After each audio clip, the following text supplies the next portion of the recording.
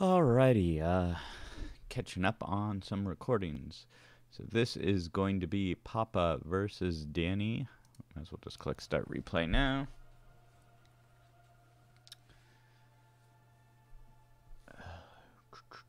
So let's see, we got what I consider kind of the more standard opening here versus Skarbrand and the Blood Shrine opening.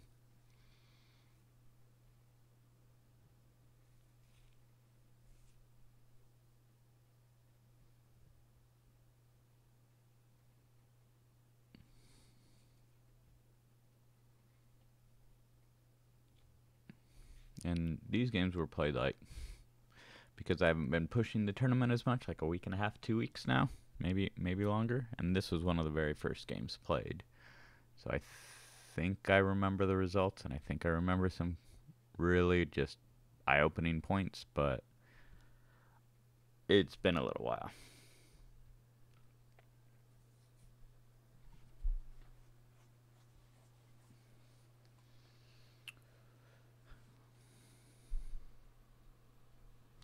So in the case of this, what I think Danny needs to do is he does have the mobility with double the flying, and then with the Warhounds.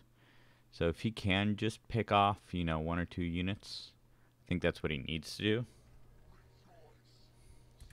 We might, since I kind of know the results of this, I might as well just talk a little bit of theory. The Minotaurs got I think, a huge buff with just being dropped down in cost. They were expensive before, but everything on Khorne's roster is expensive.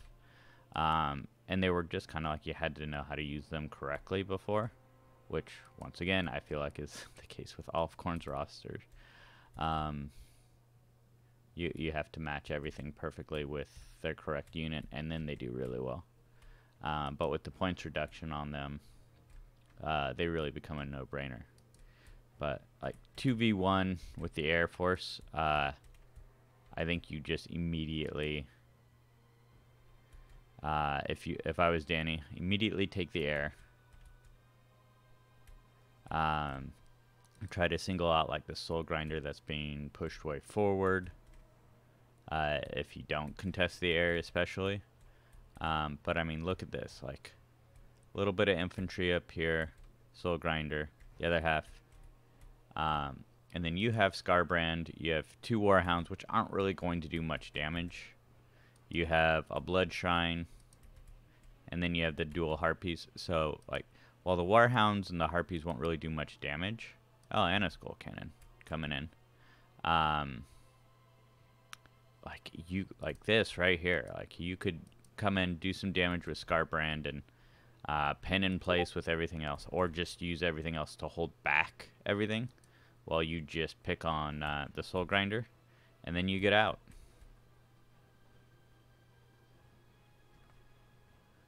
Really fast. I need to shut down Discord. Yeah, see this you have no reason to be running with this.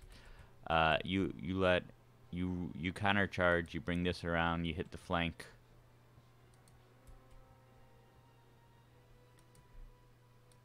Skull Cannon, you shoot down the flanks of these bloodletters here.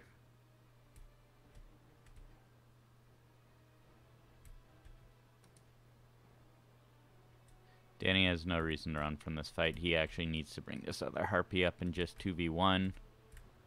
I get what he's kind of doing. He's building a strong front here. But he has the mobility. And these bloodletters are literally made to take out Chaos Warriors.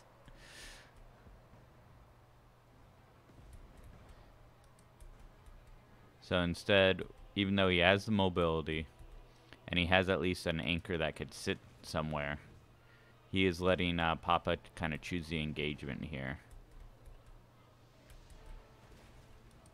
And Skarbrand is not having a good time between the Herald, the Minotaurs, and all his Skarbrand support is just not there. This is what the Minotaurs do. This was still just watching, I thought I was on Skarbrand.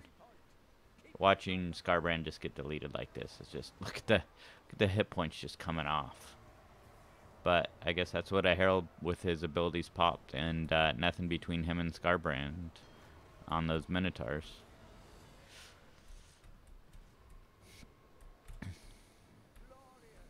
And, yeah. Skull cannons are running, or skull cannons run from the flesh hounds. Like, I feel like Danny had some good ideas, but he's using his units in all the wrong ways. Dual bloodletters. Well, one of these is Hellforge hosts, like just taking out Chaos Warriors. Another Soul Grinder now wrapping around.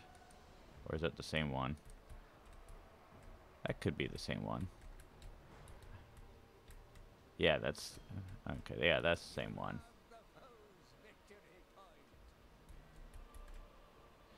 Where'd those Minotaurs go? Value 29.85. Like, they're over half health, and they've already paid for themselves twice over.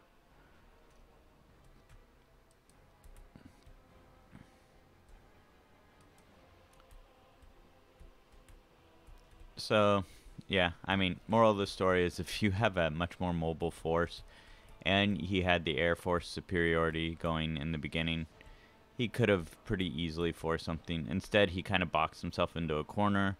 He let Papa dictate the fight, and like that's not to spoil anything, but that first battle kind of just dictated the whole pace. I think with that kind of crushing defeat right at the beginning with Skarbrand, it's very hard to come back. I mean, it's possible, but just Papa's army took almost no damage from that engagement. He has all 3 points. He's pushing Danny back to his own deployment zone. Danny's lost over 3,000 points in that lord, I believe. Yeah, you just redress your lines here. Your Hellforge host already has their special ability popped. You don't have to worry too much about the Skull Cannon, especially if you spread out a little bit.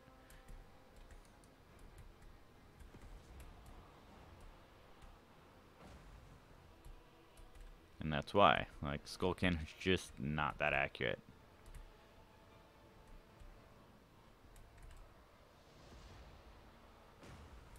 And I do think if you have the Skull Cannon at this point, you're shooting into these big blobs. You're not paying as much attention to these Minotaurs. Yeah, they're dangerous, but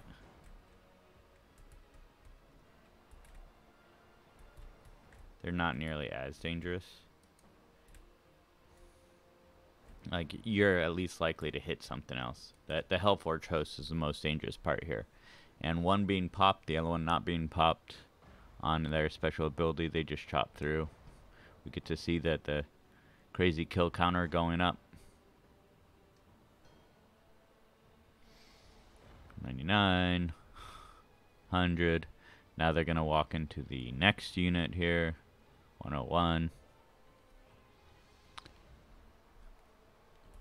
So I think we can see how this is going. I'm going to speed up here.